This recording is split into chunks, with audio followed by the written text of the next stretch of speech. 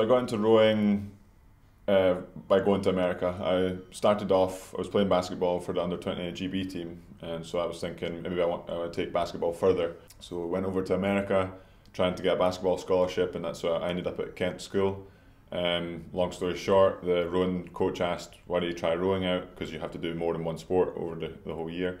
So I tried rowing out, and then over the 2 months you're rowing at that different sport, I seemed to pick it up quicker, and I was enjoying it more than I was basketball. So I spoke to the coach, and he was saying, well, you can either go to school for rowing or school for basketball.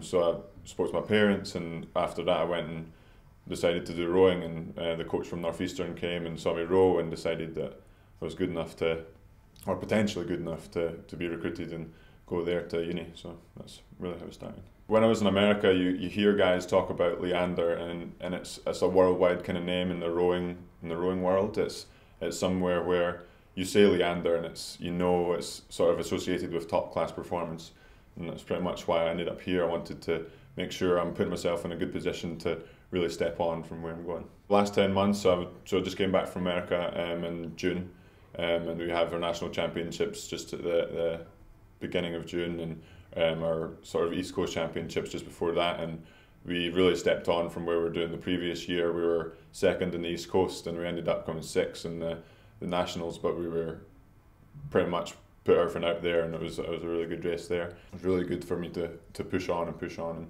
I mean, really be able to step on the last 4 or 5 weeks, and then hopefully be able to into trials at the end of October. My ultimate ambition is just to, well, one, be in the fastest boat that I can possibly be put on the water, and hopefully that would mean that it's winning some sort of medal at the highest possible stage, but hopefully the Olympics.